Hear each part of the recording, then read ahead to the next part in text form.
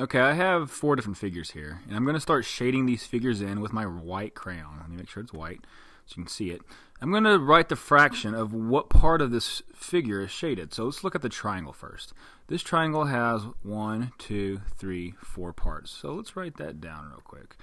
Let's write down as the denominator that it has 4 equal parts, and all those are equal. Now let's start shading some of these parts in.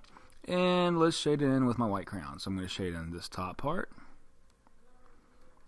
I'm going to shade in this part, and I'm going to shade in this part. Now, how much of this triangle is shaded? How much of this figure is shaded? And you can see that 3 parts are shaded, so 3/4 of this triangle is shaded. Let's look at this this rectangle right here. This rectangle split into 1, 2, 3 parts. That is the denominator. I got 3 equal parts right there.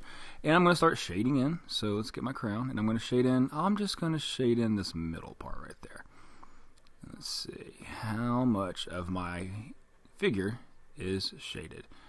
And you can see that 1 part of those 3 parts is shaded. So that 1/3 of this rectangle is shaded. 3/4 of the triangle is shaded. Right here I have a hexagon. It's got 6 sides, 6 equal sides. 1, 2, 3, 4, 5, 6. It's got 6 equal sides. That's my denominator, the total amount of equal sides. And I'm going to start shading. So I'm going to get my white crayon, and I'm going to shade.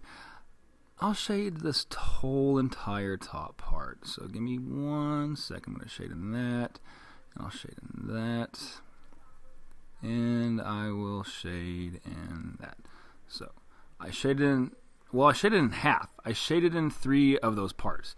So I shaded in 3 of my 6 equal parts there, which really is the same thing as 1/2, just by looking at it.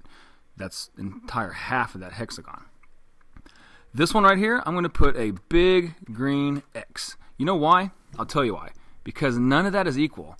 None of these figures are equal. It's not split up equally, so it does not count. In order for it to work, they got to be equal. All these parts in the triangle are equal, all the parts of the rectangle are equal, and all the parts of this hexagon are equal. You can't accurately get a fraction from shading in this figure.